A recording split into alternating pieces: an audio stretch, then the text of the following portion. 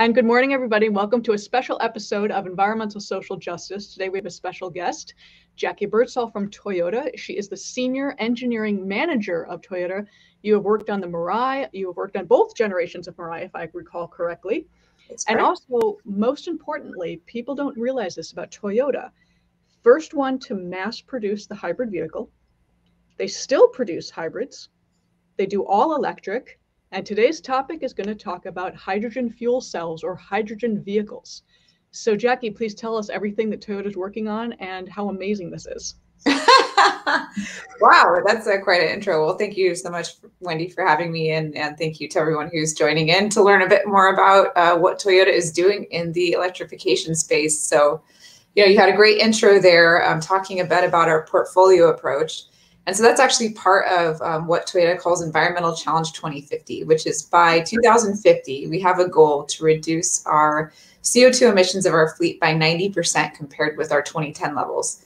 And so in order to get there, that's just one of the many challenges we're looking at for, to reduce our negative impact on the planet. But looking specifically at the vehicle fleet, what that means is electrification, right? That's the only way to get to that decarbonization goal. And so for us, we've taken an approach that we call the portfolio of solutions. And that includes, plug-in hybrid, hybrid electric, battery electric, and fuel cell electric. And then giving the customer the opportunity to choose the solution that best fits their lifestyle. So that's kind of the background of this portfolio that you just mentioned that we have of different electrification options that we're giving to the customer. And so then when we talk about hydrogen and fuel cells specifically, which you said is my background. I've actually been working on hydrogen and fuel cell technology for 18 years now. And the first kind of comment is that it is electric. I think a lot of people think that we're burning the hydrogen, which is not the case. All we're doing is we're combining the hydrogen in the vehicle with the oxygen from the air, just from the atmosphere. The two create water. That water goes out a tailpipe, and a byproduct of that reaction is the electricity, which drives the electric motor. So you have the same driving experience driving a fuel cell electric vehicle as you do a battery electric vehicle, and then in that it's silent, you have that great response to the electric motor. It really is a superior driving performance or a driving experience. The only difference is that instead of plugging it in and recharging it, you refill it with hydrogen. And that takes about 5 minutes or less at a hydrogen filling station. And you can go to CaliforniaFuelCellPartnership.org, which is CIF.org/stations, and see what stations are available. They are mostly available in California and the US, but the Mirai is a global vehicle. We also sell it in Japan and in Europe and in several other places. So that's kind of a bit of a background for you. I do have to add the Mirai is a beautiful vehicle. I got to see it in person. It is a well-made, beautiful car. And one thing, just to back up to the refueling, most people don't realize that it is only a 5-minute refueling for a tank of hydrogen, in opposition to electricity, which, depending on the charger you have access to, it could take anywhere from 30, 40 minutes to a few hours. So depending on what the person needs, what their capabilities are, what they want, these are two options. You're giving them their choice. So that's exactly right. Some customers may never want to see a station again. They just want to charge their vehicle at home. Absolutely. Some customers like me, live in apartments or move often or just don't have a capability to plug in my car at home. So I live down the street from a hydrogen station. So I just drive down there and refill. So it's not up to us to decide and to tell our customers what they should be driving, right? It's up to us to give them the options to decarbonize their driving and give them access to the mobility they need to pursue whatever their life goals are. Oh my God, I could not have said that better myself, because so many people, especially people who are trying to wean off of fossil fuels and who don't understand the whole net zero concept. Getting off of fossil fuels or petroleum is a challenge for some people. They don't understand it. They don't want to be bothered with it. They don't want to be inconvenienced. This is almost the same as filling up with gasoline. You go into a station, you fill up your tank. It takes almost the same amount of time, and you're well on your way. And the Mirai has a range of, I think, 400 miles? 402 miles is the EPA range on the second generation Mirai. Yep, first generation was 312, but we've made some improvements, as we always do, between our generations. And yeah, now we've gotten a longer range. So now there's really no difference even with, the carbon-free vehicle and the petroleum car, because both are going to have that range. I mean, actually, some petroleum cars are less than 400, if I remember correctly. So that is actually a vast improvement that most people wouldn't quite understand. And again, I'm not putting down electric. I think electric is wonderful. I think there's room for both. And as you said, it's up to the customer to decide who gets what. We can't force people to do things. But going back to Toyota as, corporation, any future steps that you could share or developments that you guys are going on? I know the Olympics was huge for you guys. I understand you took people around in the Mirai, had them experience driving in that. The Olympic torch was actually lit with hydrogen, first time ever. So there's a lot of developments going on that I don't think everyone is fully aware of. There is, and it's been so exciting to be a part of it, because again, I'm coming up on 2 decades now in this, and to see how far we've advanced is really incredible. And what we're seeing lately, the kind of mega trends, as it were, around hydrogen are first the understanding of the scalability of fuel cell stacks, because that is one of the beauties of hydrogen and fuel cell technology, is that a fuel cell itself can be small enough to power a cell phone, or large enough to power a building, or anything in between. And all you do is add in more fuel cells to create the fuel cell stack to put out the power. The energy is stored in the hydrogen. So in the battery, these are both one and the same, right? In a hydrogen and fuel cell, they're separate. And hydrogen has a higher energy density by weight than batteries, which means we can store more energy in the hydrogen than we can in a battery for an equivalent weight, right? So as we scale up to larger applications like buses and trucks and locomotives and stationary applications, that's really where hydrogen starts to become attractive. And that's why, we're targeting our larger sedan or longer range vehicle for light duty as well, because, we see that as being the area where hydrogen and fuel cells can really fit the niche. So what we've done here at Toyota is actually back in 2017, we took 2 fuel cell stacks out of our light duty Mirai vehicle. We put it into a Class 8 semi, and we demonstrated that we could pull 80,000 pounds of goods with just 2 fuel cell stacks from the exact same Mirai, and kind of showed that to the public and to our own internal stakeholders and to our management, and got everybody excited with this kind of skunk work projects that happened here in Los Angeles. And now we have 10 of these trucks, and they're operating around the ports of Long Beach, which means we've taken 10 diesel semis off the road already in the port of LA. And you can imagine the impact of that. There's 16,000 diesel semis that go in and out of that port every single day. If we can replace those all with hydrogen and fuel cell, it's really spectacular. And these trucks go 300 miles and take 15 minutes to fill.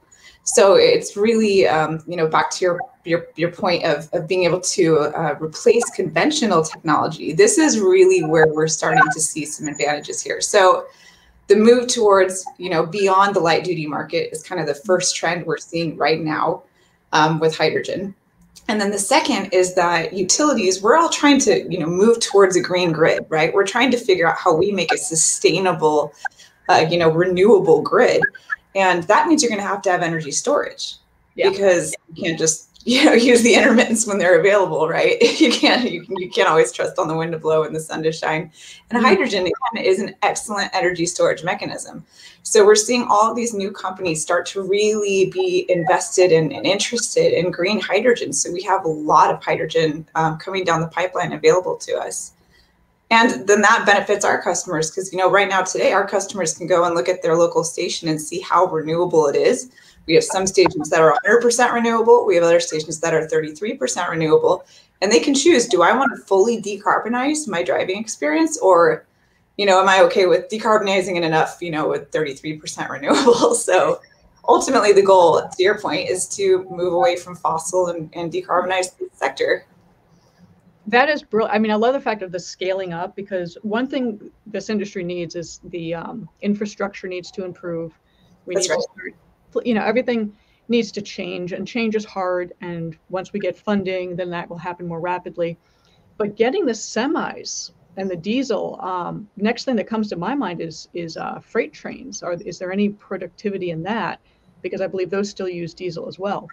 They do as well, yeah, and that's certainly an option, something we're looking into. I mean, we're seeing, megawatts of scale of fuel cells being available. So, a diesel locomotive, you're looking at 3 megawatts, and that's already been something that's been demonstrated with fuel cell technology. So there's no reason why we can't. It's just a matter of making sure, to your point, that there is sufficient funding and engineering power behind it, right?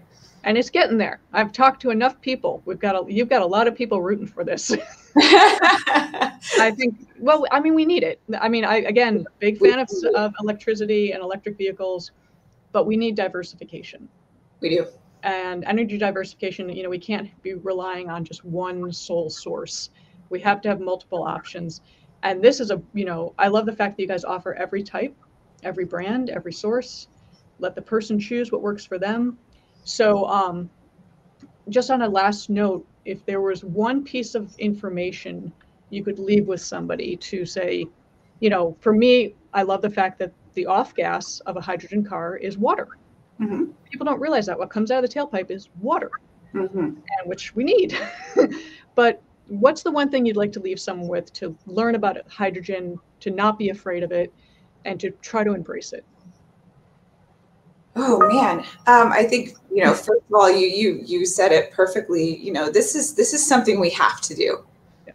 It's no longer nice to do. If we have R&D money, we'll throw it this way. We're starting to really see the impact of climate change.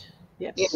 And I think people are more accepting of that now than they ever have been before, because it's in our face and it's in our daily lives now. And so I think that there's a new kind of call to action of all hands on deck. And to your point, it just can't be one technology or the other. It needs to be both battery electric and fuel cell electric. We need both hydrogen and wind and solar electricity generation. It's a combination of both that's really going to get us to the place where we have the renewable and sustainable resources that we need to go forward in a way that that ultimately won't negatively impact the planet anymore.